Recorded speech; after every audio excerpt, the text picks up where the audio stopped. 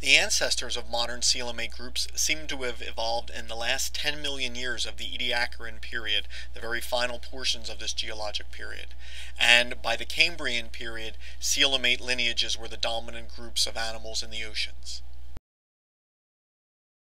These early coelomates would evolve a number of features which are retained in more complex animals, including humans.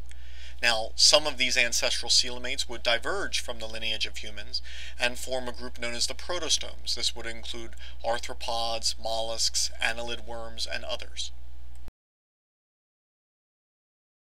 Ancestral coelomates evolved a body cavity known as a coelom, retained in animals as diverse as insects and humans.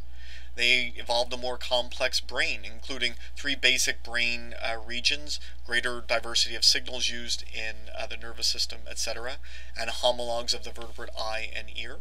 They evolved a number of genetic systems, whether this be genes involving embryonic development or homologs of vertebrate clotting factors, which are very important in more complex humans as well.